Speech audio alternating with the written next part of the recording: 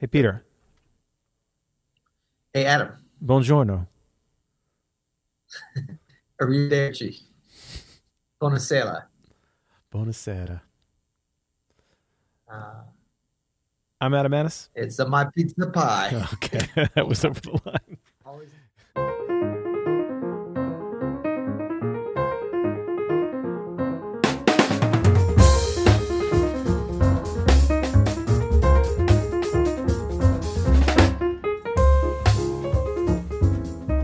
I'm Adam Maness. And I'm Peter Martin. And you're listening to the You'll Hear podcast. Daily jazz advice coming at you. Coming at you today, you are in Italy, I'm in the United States. We got a bit of a delay, I think, on this audio, but we're going to try to make this work. I'm just going to be extra sensitive to the time I start talking after you stop talking.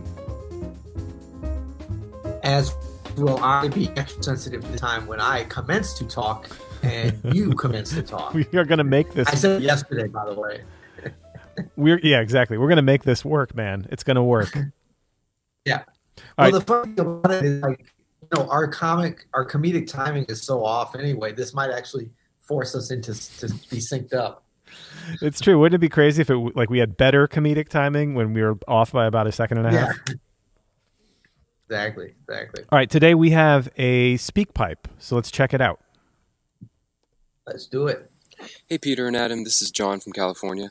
I have a question about having foundations in classical music. I've noticed that a lot of the best jazz musicians have had classical training when they were younger before they started in jazz. And I'm wondering if, for someone like myself who's beginning to learn piano when I'm older, would it be worth it for me to focus more on the classical side of piano and learning some classical repertoire before really getting into learning jazz piano? Or just can I go straight into learning jazz? What would be the pros and cons, maybe, of focusing more on the classical side first versus just going straight into jazz? You guys can answer that. That'd be great. Love the podcast. Thanks, guys. It's a good question.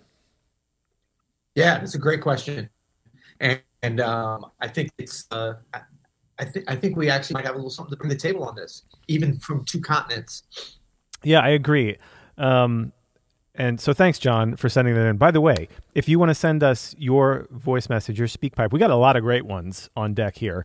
And you can always go to you'llhearit.com. You can leave us a speak pipe. We love answering these, and we love getting great questions like this, John. So, Pete, why don't you start off, man? I know you've had plenty of classical training, especially when you were younger. How do you feel like this fits into your jazz playing even now?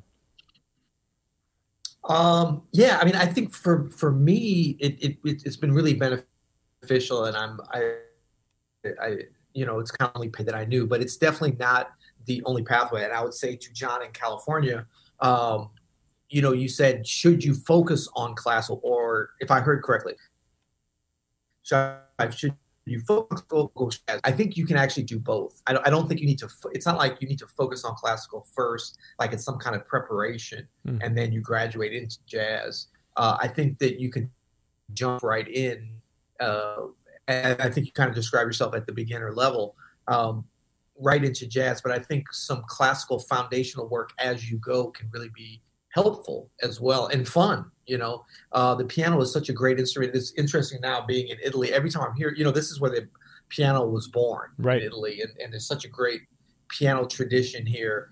And if we think about it kind of, I guess, holistically, maybe a little bit of just of ourselves as pianists first, and not classical players or jazz players or pop players or whatever. Let's just think about us as pianists. Of course, we're jazz musicians, and that's a whole other thing. But just as pianists and learning the instrument, classical repertoire, as is the jazz repertoire and the blues repertoire and the different things, ragtime, those are all like big worlds, because this is a big instrument with a diverse and wonderful repertoire. This is not like, well, I mean, and I'm not trying to throw shade on the saxophone or anything, but it just pops in my head. Saxophone, it's a different thing, because there's maybe not there's great repertoire in the classical world for saxophone, but it's not as it is for piano.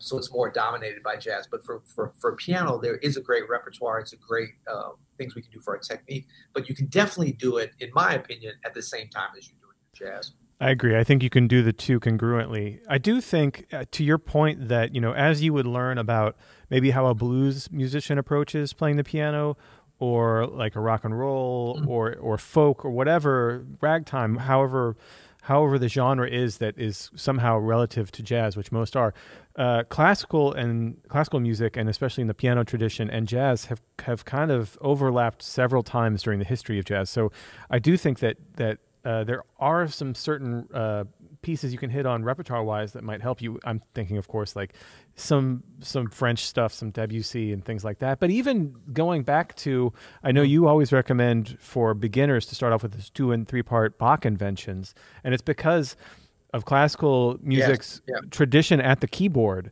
before even the piano. You know, there was 200 years of, maybe more, of keyboards, instruments. And so there's just this long history of technique that we can pull from. And certainly, to your point about the saxophone being, you know, really jazz is the king on the saxophone as far as repertoire and for his techniques even. I think for piano, it's always really helpful to go back to some of these classical techniques. You know, we always preach about the Bach 2-part inventions for technique, about the McFerrin scale and arpeggio manual has some great fingerings to get you some really good foundational technique. Those things can be, I think, a big game changer at a beginner level, especially because your technique is still being molded. So why not visit some of these like really tried and true tested traditions? Exactly. And I think, you know, you're making a good kind of delineation there, I would say, between classical technique and classical repertoire. So, you know, the classical technique can be very useful as a foundation for the jazz technique because there's a lot of overlap, I would say. A lot more than, you know, we talk about saxophone or trumpet or something where, like, say on the trumpet or the saxophone, the classical technique and the jazz technique for producing a sound and stuff is fairly different. I mean, I'm no expert in those worlds. Whereas in jazz piano, there's a lot more overlap. If you look at a jazz piano, that's sort of the foundation of how the music has evolved. As you know, particular to this instrument, there's not a lot we have to actually change, I don't think, in terms of how we play the instrument. So that stuff can be beneficial. But I mean, that's like from a technical level. If you want to get into classical music, you know, repertoire, and I mean, that's an endless world that you can do that as well. That's not necessarily necessary, although like what you say, like with some Debussy and Ravel, different things, there could be some wonderful things that you might want to apply to jazz playing. But I think just getting that basic technique, and then if your kind of end goal is to be a jazz pianist, just taking that, the scales, the arpeggios, maybe some Bach inventions, sonatinas. I think sonnets are these sonnet. I think they call them sonatina albums or sonatina collections. It's like Clementi. Yeah. You know, Italian, I did the Clementi sonatinas. Yeah, me too. Man. That stuff is great just for kind of working out, because basically what you're working on is your sound, your fingering, your independence of the hands, your independence of the fingers, all the same things that you're going to use in jazz, but you're kind of able to learn it in a little bit more of a controlled environment of written classical music where you know what notes you're going to have to play. So you're kind of not having to worry about the improvisation and that whole world at the same time as you're building up your basic piano technique. You know, also I'm thinking, Peter, on this, as you're working on your jazz stuff and maybe you're throwing in some classical stuff, which includes reading music, you can even incorporate, I would, and have, especially when I was younger, you know, folks like Scott Joplin and maybe some easier sort of Fats Waller transcriptions of swing piano stuff. Like that kind of stuff can be not only great for your technique and you can apply some of the classical stuff, but you also are seeing on the page how jazz developed, and some of those voicings and chord progressions and things that we still use today, and everything, melodic content, everything that we still could use today can be revealed very easily.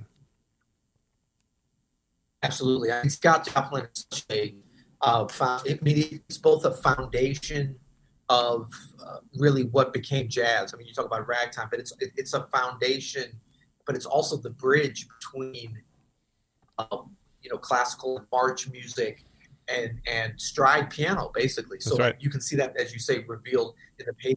You can feel it in your fingers, and that's a great way. I mean, a lot of the Scott Joplin stuff is pretty advanced in terms of like you have to build up to that. That's a little bit harder, but sometimes they have like some simplified versions. Yeah, that's what I'm thinking of some of that stuff, which you can try out too.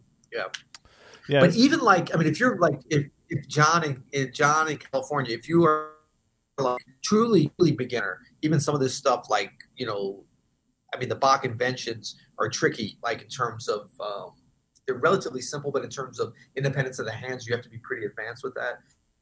So that's not going to be something that you can jump into right at the beginning. But if you talk about some of these graded piano method books and stuff that are, I mean, they're not really, they're classical. They're just foundational for playing piano. You can work your way through that kind of as quickly as you have the time to practice, basically. Yeah, and if you're truly a beginner, John, too, look out for, there are loads and loads of like easy classical piano books that you can find anywhere. Yeah.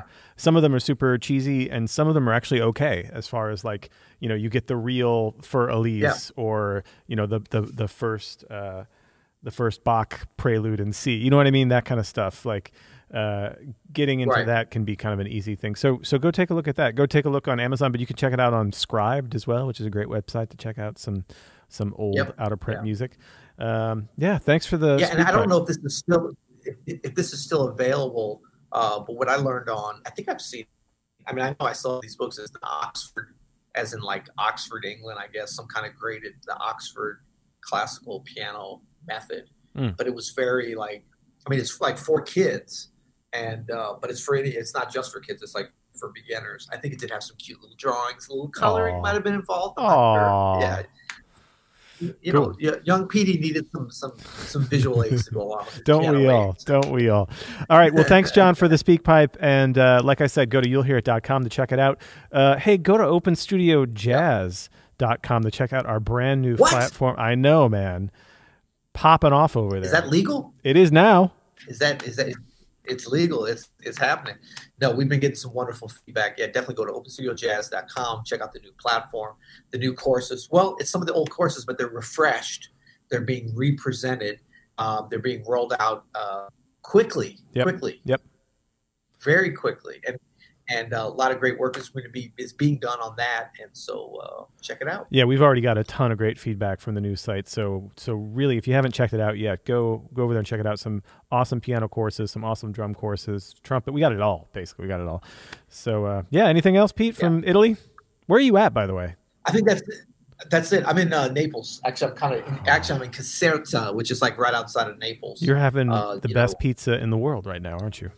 I have not had any pizza yet. We just got in, and but I was interested. The last couple of days we were in Madeira, which I hadn't been in years, which is an island kind of floating off of Morocco there. It's a Portuguese island. We had a really good time at the jazz festival there.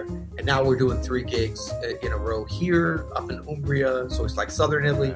Is Umbria, it the summer jazz fest up there? Yeah, Umbria Jazz Fest, and then we're playing up in Venice. It's a rough tour. It's a rough tour. Rough, you know. They're forcing food and wine every night into us, but we do what we can here. Awesome, man.